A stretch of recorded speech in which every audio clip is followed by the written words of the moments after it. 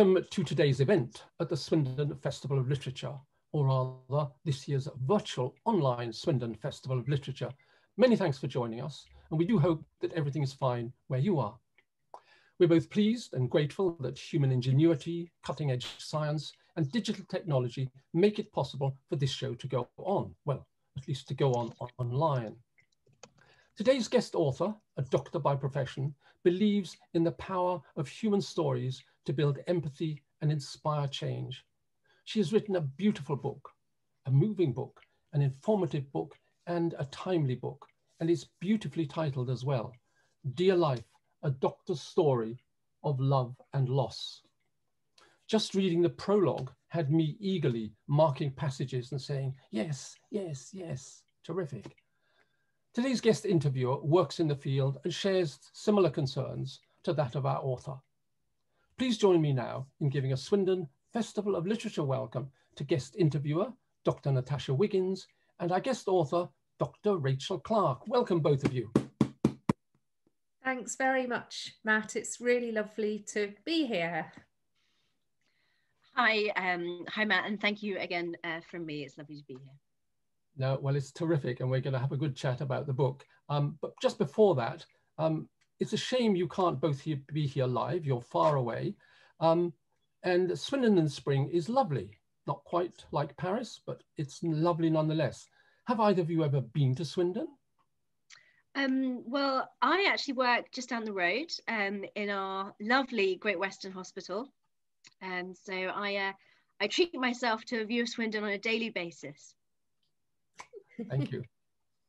And I have a deep-rooted connection with Swindon, because when I was a little girl, the absolute highlight of the year on my birthday or my brothers and sisters' birthdays was to go on a trip to Swindon Oasis that had not only slides, but a wave machine. And that was the pinnacle of excitement of the whole year. So I love Swindon from an early age. Oh, that's terrific, Rachel. And I won't bring you the sad news that the Oasis may be closing down, but that's another story. No. Let's get back to the topic in hand, your beautiful book, Dear Life, which has been described as both a love letter and a testament to the vital importance of human connection at times of crisis. And have we had times of crisis lately? Rachel, Natasha, tell us more, please. Well, thank you, Matt. So Rachel, I mean, it's a while ago now that your book came out, but I'd like you to, I guess, cast your mind back. And what was it? What was it that made you want to write this book? It's quite a raw thing to do. It's quite you make yourself quite vulnerable in the book. Well, I think two things really inspired it. I had just started specialising as a palliative care doctor, and almost at exactly the same time, my own father, who was himself a retired doctor and also someone I had had on a pedestal since the age of 2 pretty much, was himself diagnosed with terminal cancer. And so my first year of learning my specialty and how to be a good palliative care doctor coincided with really a year of cancer just stealthily, bit by bit, claiming pieces of my father. And ultimately, as we knew it would from the outset, it was a terminal diagnosis when he was diagnosed, claiming his life. And so I found myself simultaneously learning everything about caring for patients and their families at the end of life, which I was desperately excited to do, but also living through the personal experience of grieving, almost having an anticipatory grief for the loss to come of someone I loved so desperately dearly. And I realized that everything I had learned as a doctor, all my experience, didn't have that. And I thought it was valuable to try and write as a doctor about why and explore this often taboo subject of death and dying and grief and loss, because whether we like it or not, it is going to affect us all. It's the one thing that's guaranteed. We are mortal. And I wanted to try and tackle it because I hoped it would be positive and valuable, maybe, to have a kind of public conversation about it. And do you feel that's happened? Do you feel that since the book's come out that people have, you know, come up to you or contacted you talking about death and dying? Yeah, very much so. And so the book came out, ironically, perhaps about 2 months before Britain was plunged into day one of lockdown. Who would have anticipated that the year 2020 would become the year of death and dying, which it most definitely has. And one of my main motivations for writing the book was to tackle the fear and denial and taboo around this topic of death, very understandably. And all of a sudden, death was everywhere. It was the front page headline of every newspaper day after day. We had last year, you know, we were hearing about the latest number of people who had died from coronavirus. But in those first couple of months before we turned into a country enduring a pandemic, I did lots of talks. We were still able to actually interact with each other then. And I wrote a lot about the book. It was in the media a little bit.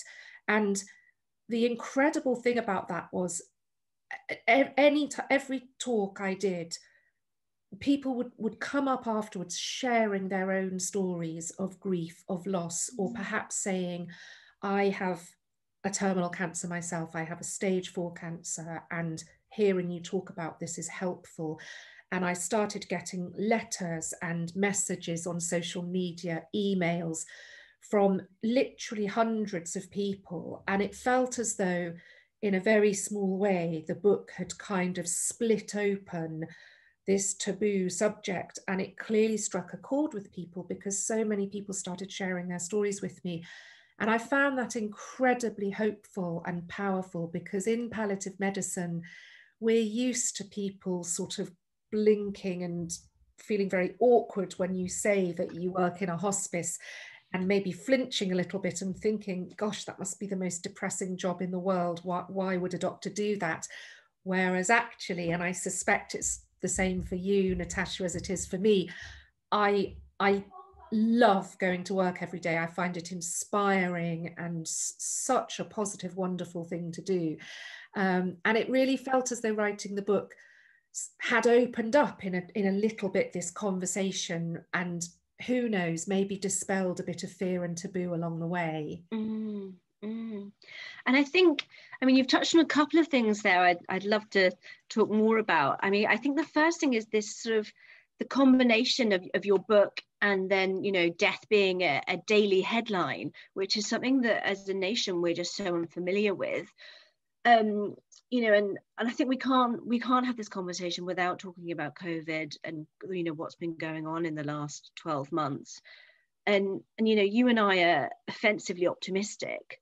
And I think we can agree that, you know, maybe a glimmer of positivity that's come from COVID is almost this reconnection with mortality, which is certainly, you know, like you say, it was a crack that you opened up in your first book. And I wonder if there's something that you think you think's changed as a result of that. Yes, it's interesting, isn't it? I think that for me, I felt very early on in the pandemic last year as though almost on a national stage, we were seeing people collectively go through the same kinds of experience that we might see individually with our patients and their families in a hospice. So very often, if someone is given a terminal diagnosis, initially it feels cataclysmic, shattering. Your whole sense of yourself as a person with a future that just goes on into the misty distance is shattered. All you can think about is the fact that it's over, you are going to die. And we often encounter patients who are just reeling from that, or their families are reeling from it.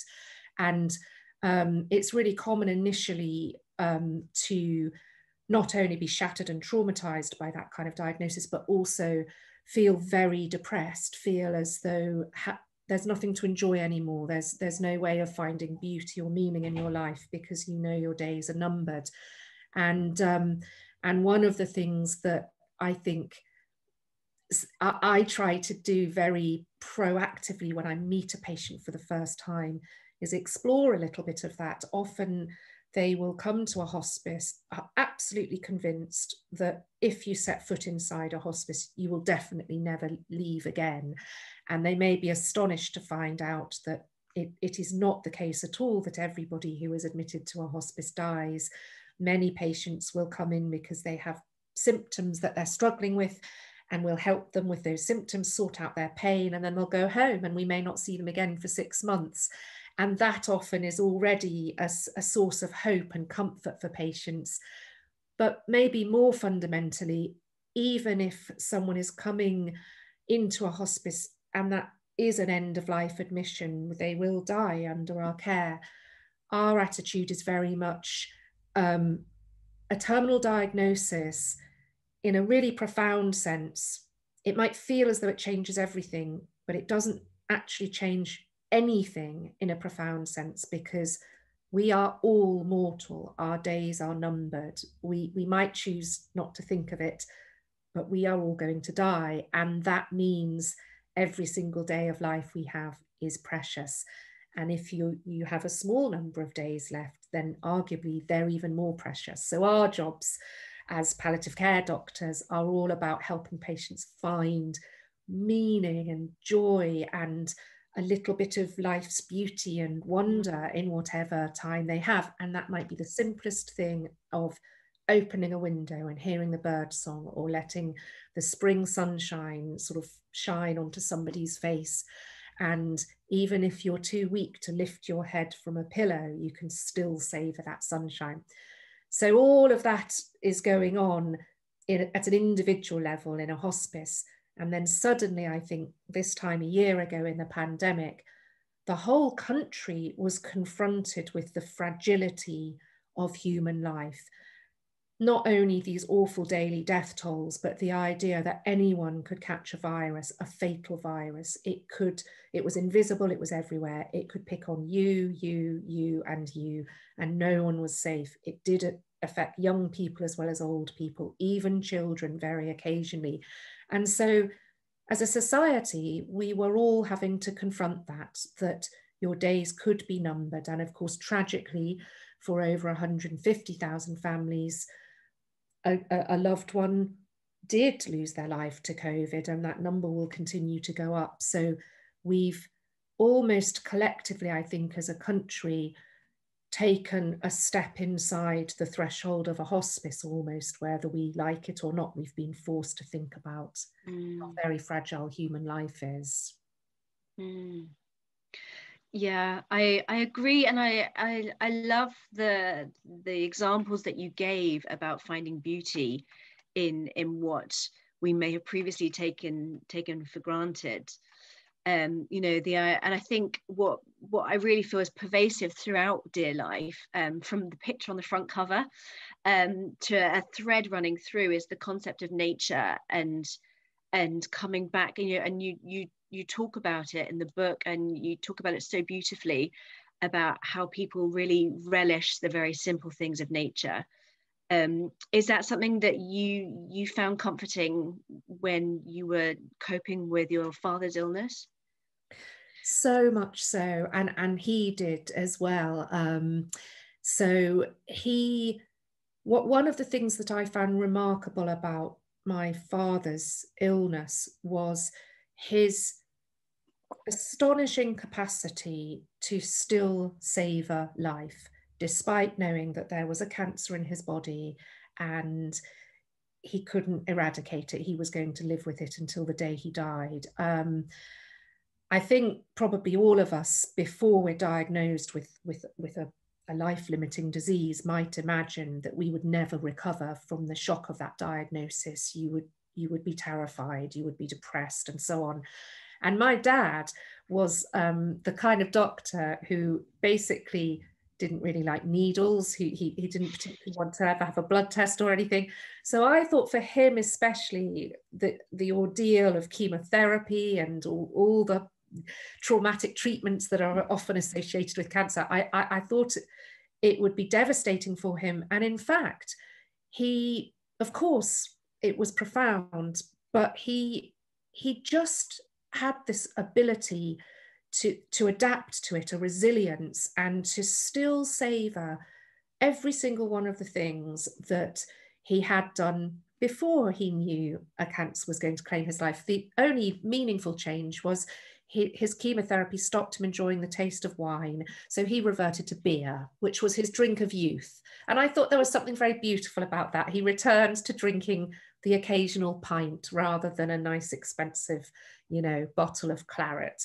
But nature was the thing that he'd loved all through his life. And for as long as he was able, he would every day, rain or shine, get out for a walk over the fields. And even a few days, it was less than a week before he died, I remember this bitterly, bitterly cold winter's day. And we went out and he put on all his old walking gear against the biting wind and his walking sticks to support him because he was so frail. He was almost like a skeleton. And we went out into this biting wind and he was only able to walk not even 100 yards, a few yards down the pavement. And he looked at an old magnolia tree, which flowers beautifully every year in the village where he lived. And he looked at this magnolia tree and we talked a little bit about how beautiful it is every spring and how gorgeous he found that. And then he noticed something about it and he said it was completely bare. It was the middle of winter. And he said, it's very old, that tree. I think it's reached the end of its life. And it was this beautiful moment where his life cycle, he was rooting it in nature's cycles, which of course begin with life and end in death, and yet don't, because anything that ends up as mulch in the soil provides sustenance for new generations of life. And I think he found a real sense of comfort in being rooted in those circles and cycles of life and being a part of the natural order of things. Gosh, Rachel, that's a really incredible image, and it's something that's very comforting as well to hold on to. I think certainly in the last year, people have been seeking comfort. We've all talked about, everyone manically baking bread. There's something comforting in cultivating carbohydrates that I think we never really knew about before. And I think I guess we can't really just talk about dear life in this chat, because since then, you've incredibly, despite swimming in the sea of COVID for the last year, you've written another book, which is called Breathtaking. And it's about sort of the experience of the first wave of the pandemic, sort of from deep in the heart, the beating heart of the NHS. I've read it, and Rach, I mean, I must say it's an incredible stomp through that first wave. And I wondered if you could talk to me a little bit about your experience of writing that book. Yes, it was a very, I think probably everybody in Britain has experienced something traumatic in the last year. I mean, if there's one thing that unites us, it's just confronting not only the virus itself, the horrible scale of the loss of life, but just every conceivable aspect of normality, normal life and living being upturned by this pandemic. And I certainly have found the last year traumatic, that the first wave in particular, when, if you think back a year ago, we had no vaccines, no treatments. I was desperate to be working in the hospital with COVID patients. I think all of us in palliative care knew that our skills would be very important, clearly in a pandemic, and I was desperate to be caring for those patients most in need. But of course, in the context of no treatments, no vaccines, we also knew that the act of going to work was potentially risky. You could catch COVID yourself, you could bring it back home to your families. And it was stunningly traumatic to suddenly find yourself on COVID wards where the numbers of patients with the disease, the numbers of people dying from the disease was like nothing I'd ever experienced before. People used to use military language, lots of battle metaphors, and in general, I resist that kind of language in medicine. I'm not sure it's helpful to tell patients that they're battling a cancer. There are lots of issues around that, but actually, in this case, there were definite similarities to battlefield medicine, in the sense that in a war zone, you have to triage patients. You have to sort of focus your attentions on the number you can save, because there aren't enough of you compared to the number of casualties. And likewise, at the peak of the first wave, and particularly the second wave this January, we were overwhelmed with patients. There weren't enough of us. And it was deeply traumatic, sort of trying so hard to do your best, but being surrounded by this wave of dying.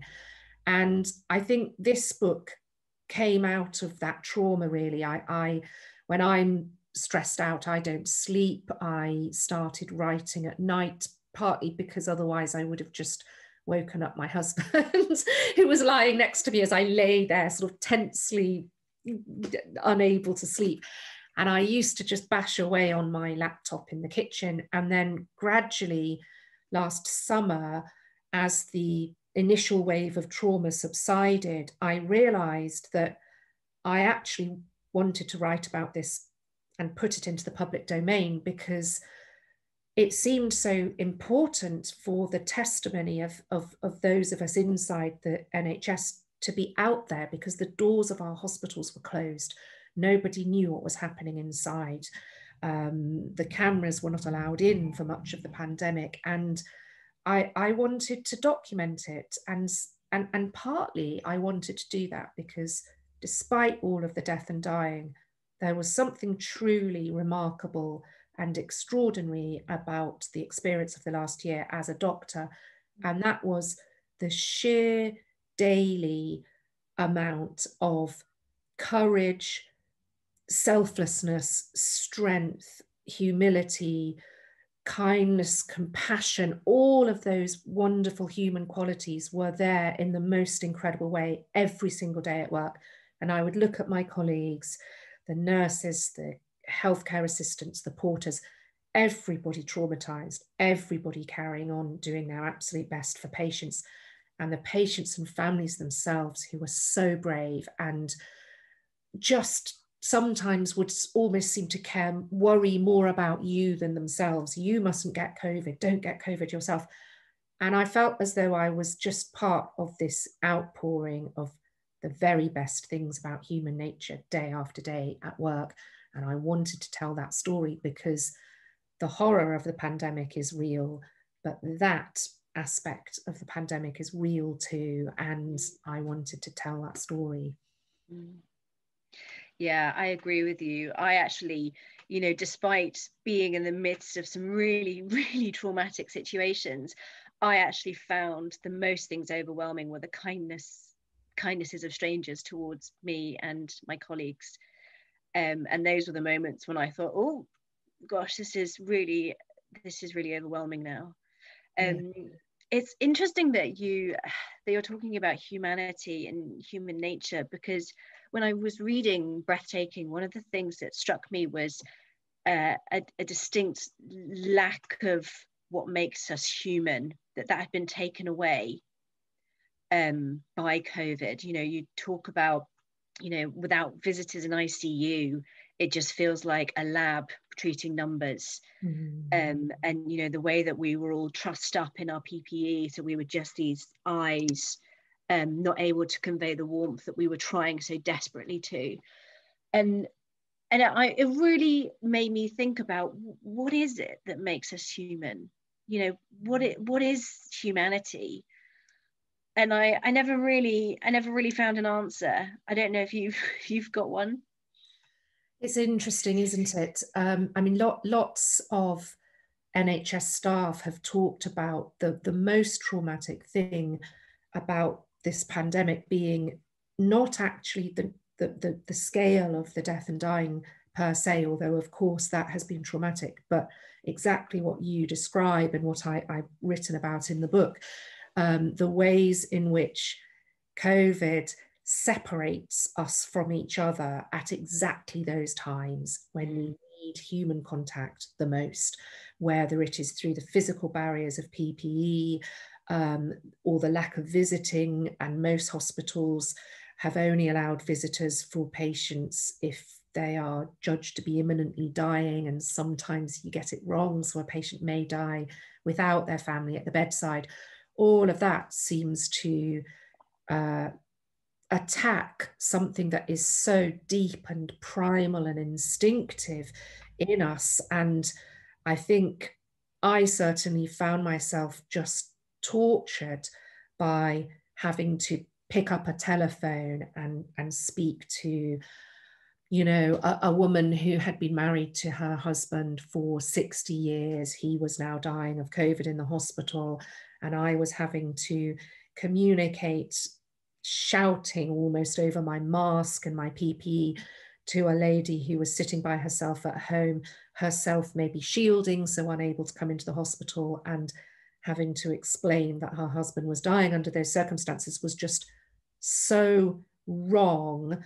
It made my skin crawl. It was just awful. And teams who, when you hold up an iPad or a phone to a family so that they can see the person they love who they are losing, but they can't be there physically, just heartbreaking. And I think for me, what this has taught me about humanity is something that I think it's easy to forget much of the time, and I think modern society almost encourages us to forget it. And it's that, yes, we're very clever, rational creatures, but actually we are creatures. We are flesh and blood. We are warm-blooded mammals, and our physicality, our tactility with each other, and all the ways we interact with the world is a really profound and important part of being human. And usually we only really savor or focus on tactility for kind of reasons of sensual pleasure, whether it is drinking a nice glass of wine, or feeling sunshine on the beach, or having sex. You know, there are all these incredible sensual ways in which we relish and sort of revel in our tactility.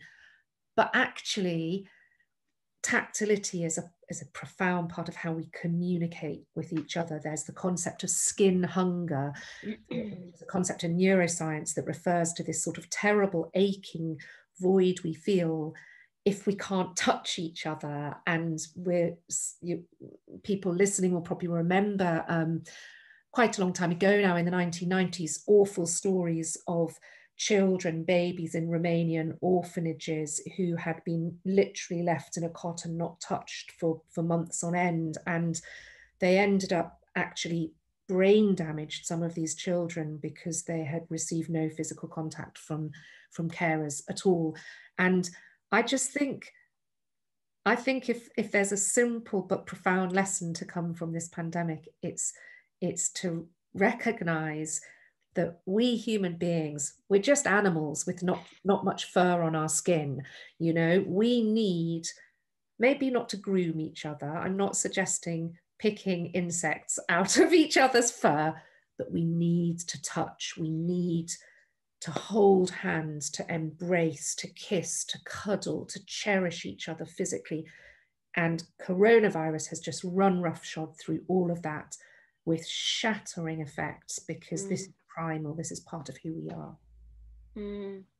That's really interesting. And it's sort of got me thinking about the concept of connectivity as well. So making a connection. And sometimes that connection is just, you know, a touch in the right place, you know, just a hand on someone's arm just when they need it. And so certainly when we have those really difficult conversations, just making that contact at the right moment can, and I think it's something you talk about in Dear Life as well. It's about, you know, the choosing, the art of picking the right words at the right time, to have these really difficult, delicate conversations. And they are enhanced and facilitated by, you know, just judging it right when you touch someone, when you take that touch away, you know, allowing them to know that you're there, but that they also, you're not invading their space. And I think it's really, really difficult when you're having those difficult conversations that you don't have that connectivity. And I recall earlier you were talking about sort of making really difficult decisions, you know, things that we've never really, things that in the past would have sort of felt inconceivable, not just decisions about, you know, rationalizing care, which is something that feels deeply uncomfortable, but also decisions about your own health and, you know, having to decide, do I go to work and put my family at risk? You know, and how do people reconcile those decisions? Absolutely.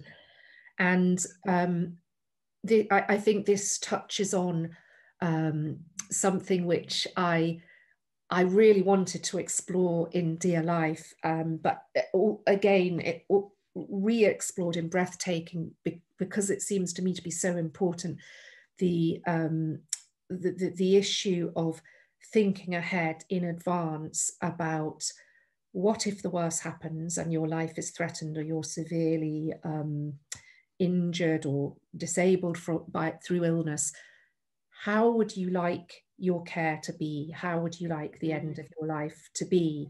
And somehow I think COVID has raised the stakes around that so profoundly, because the decision, for example, whether or not to stay at home if you're life-threateningly unwell with COVID, or to go into hospital, actually suddenly is a difference. It is a decision around, essentially, do you want to still see your family and be with your family, or do you want to go into hospital and perhaps have a tiny chance of your life being saved, but at the risk of, if your life can't be saved, dying without your family and the people you love around you? And so the stakes have been unbelievably high this year because of all the infection control measures, including visitor restrictions.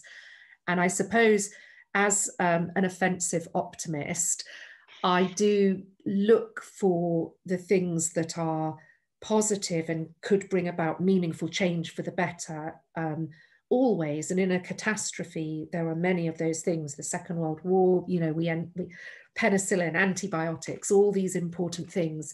And I think this topic of advanced care planning has really come to the fore during the pandemic, and it's so important. So advanced care planning is just the simple idea of thinking ahead to how you might like things to be at the end of your life. Would you like to have intensive care, go on a ventilator, have CPR, resuscitation, or actually might you prefer not to have those very aggressive medical interventions? Might you actually prefer something more peaceful? Might you wish to be at home with your family?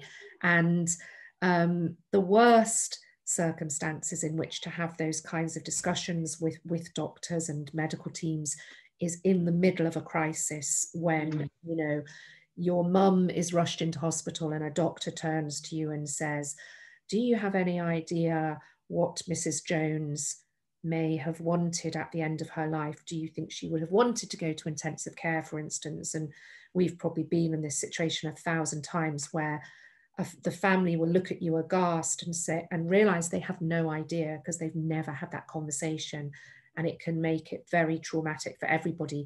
So all the way through the pandemic, I've been trying to encourage people to just have a chat about that. It's not a big momentous conversation, you know, make a cup of tea, sit with your family and have a chat. I, for instance, know that if I was severely brain damaged, I wouldn't want to go on a ventilator. I wouldn't want to go to intensive care. I would rather let nature take its course. And I've told my family, even my kids know that, which, you know, that may, and actually even they weren't traumatized by the conversation. They found it very interesting, and we had a long discussion. So maybe something that is positive and good to come out of the pandemic is a willingness collectively together with our families as a society to talk about the end of our lives. Because if we do that, that gives us the best chance of being the author of the end of our lives. We have the chance to control how it might be. And isn't that magnificent if we can help everybody end their lives as close as possibly approximating to the way we would like it to be, not the way some doctor wants it on your behalf. Absolutely, absolutely. And you know, when I think about some of the deaths that you describe in Dear Life, and indeed the incredible gestures of people, both NHS and frontline workers, key workers, and you know, the loved ones of patients, I just feel a lot of hope. I feel that no matter how dark the tunnel is, there's always a glimmer of light somewhere. And I feel like the thread running through both of your books is kind of hope. And I wondered, what is it during this really difficult year? What has given you hope? Well, hope is, I think hope is such an important quality, not just in medicine, but actually life in general.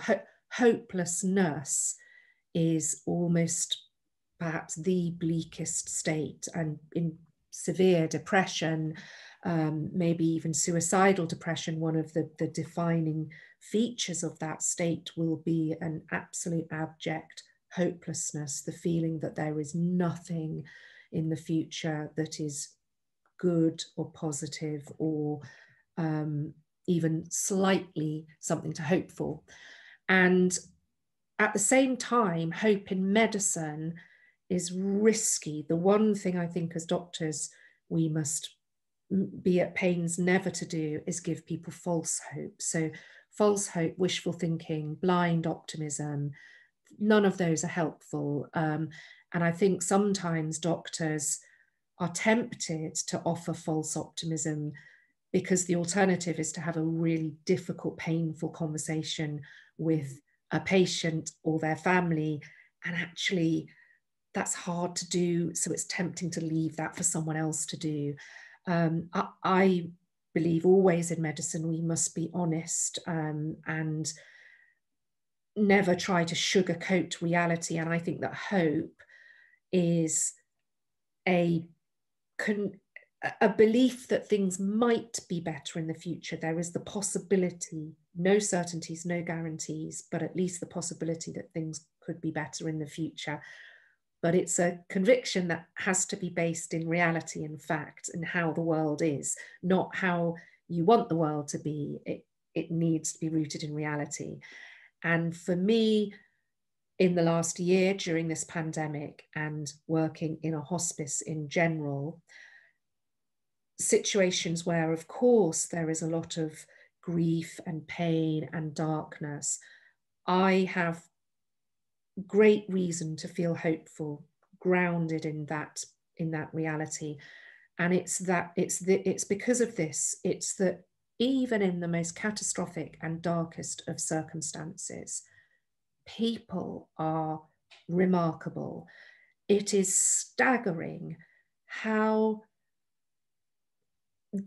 patients' capacity to not just savour the time they have left, however short, but also to behave with such grace and dignity and sheer love towards their families, towards us, the team caring for them, towards the world that is slipping through their fingers, and that they would give anything to cling on to, blows my mind on a daily basis. It is genuinely miraculous to me that I see that, and I'm so grateful for working in a job where I see that. So my hope is grounded in human beings, because in a hospice and in a pandemic, what I see on a daily basis is that fundamentally, for all our flaws and failings and weaknesses, and goodness knows we all have them,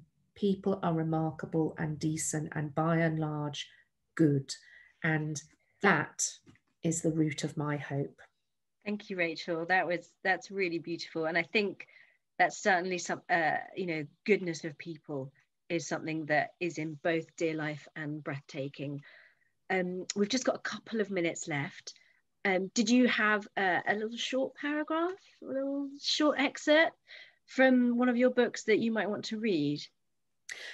I'd love to. I've chosen a little extract from Breathtaking, so about the pandemic, and I just wanted to read an extract, which is, this is right at the start of the pandemic, when suddenly the whole country realised we were in crisis and people just wanted to help. And there was this outpouring of incredible action to help each other out. So I'll read a little passage about that. What proliferates in a pandemic, it turns out, takes human as well as viral form. Suddenly, small acts of kindness are rife. Yes, there are the frantic toilet roll hoarders who ransack supermarket shelves until their car boots are bulging. And yes, in London, briefly and incredibly, junior doctors are actually mugged for their NHS ID badges so that some cheapskate assailant can purloin a free high street coffee intended for NHS staff. There will always be a few grifters, freeloaders, exploiters, but by and large, something extraordinary is underway. Spontaneously, impulsively, house by house, hour by hour, a street revolution is sweeping the country. At first, I'm so immersed in my clinical work, this groundswell of caring almost passes me by. One evening, I pull into my village and blink in astonishment. Rainbows have sprung up in all the neighbours' gardens, gorgeous in their gaudiness and wonky messages of thanks. Children paint, "We love our key workers," and their lockdown parents pin their artwork to lampposts on the high street. Little collectives of neighbours coordinate themselves on WhatsApp, collecting food and medicine for anyone in need, all now cocooned within their neighbours' arms, interlocked and steady to ensure that no one falls. When I ask my sister if I could borrow her rubber Crocs to wear inside the hospital, she immediately messages her street's COVID group, and 5 pairs are delivered to her doorstep in under an hour, each now destined for staff in A&E. I'm so sorry, that's actually making me almost cry remembering that, because it was amazing. Sorry. Not once in my lifetime have I seen anything like this grassroots eruption of improvised altruism. Communities coming together, the young and healthy offering to shop for those shielding, restaurants delivering mountains of takeaways to overworked hospital staff everywhere the desire to be useful, to do something, to make it better, to help out. It startles and thrills me. There is, it turns out, such a thing as society. We do have more in common than that which divides us. Despite the country's scars, so deep-rooted over Brexit, when the situation demands it, when what we face is life or death, most people act bravely and selflessly and with boundless initiative to protect ourselves and our neighbours from harm. And just for a moment, it really doesn't matter how we vote or what we do for a living. We're facing this adversity by and large as one. And there is a paradox with social distancing, so unexpected, so hopeful, it makes me want to laugh out loud. We have never been closer while standing further apart. Thank you. Natasha, Rachel, you're a gift. You're not only as doctors are you a gift, obviously, to your profession, but you're a gift to a festival of literature. The fact that you're working doctors and you're so rich in ideas about what you do is just something that many of us don't quite realize. And the masks you wear, that you're having to wear now, it's absolutely wonderful. And we could easily have another hour, and we've only had 42 minutes, because you've touched on something. It even makes me feel, as a festival organizer, they've helped me get it right. Yesterday's author was How to Be Animal, a new history of what it means to be human. And 12 minutes ago, you both said, we mustn't forget that we're creatures. And you talked about touch. And I'm one of those people who is inclined to faint or have panic attacks when needles come, not the pain, just the needle. And when I had my COVID jab, being put upside down and so on wasn't quite the solution. 2 doctors, one male, one female, touched me and everything was all right. It's so good to hear this from you. So wonderful to hear it. Natasha, you could be an interviewer as well. You're wasted at the hospital. And Rachel, you're clearly a writer. Now I've talked a bit, and you have as well, and you've read a bit, but I want to read one of the passages that I marked in your prologue just before we finish. Natasha, I'm doing what I've got carried away. Where is that passage? I tell you what, Natasha, say something interesting while I find this passage. I'm determined to find it. Of course. I tell you what, Natasha, I was looking in the wrong book. I was looking in How to Be Animal. This was the book I was meant to be looking in. Well, I imagine they complement each other well. They do, especially on the point that both of you made. Rachel says this, but what dominates palliative medicine is not the proximity to death, but the best bits of living. Kindness, courage, love, tenderness. These are the qualities that so often saturate a person's last days. It can be chaotic, messy, almost violent with grief. But daily, I am surrounded at work by human beings at their most remarkable, at their best, unable to retreat from the fact and the ache of our impermanence, yet getting on with living, getting on with loving all the same. You're so optimistic. It's such a good reminder to us. It's unbelievable in these tricky times. I can't get over it. I've said it once, you're a gift. Do you want to have any last word before we stop? Either of you. I suppose I would like to say to anyone watching, it's been an unimaginable year, hasn't it? So traumatic in so many conceivable ways. But I just want people to know that inside the hospitals, even for all the patients who have died from COVID, hospitals are filled with people trying their hardest to overcome all of the barriers that COVID has put in our way, trying so hard to be humane and reach out to our patients, whether it's just talking or listening or holding a hand, even though we're wearing gloves.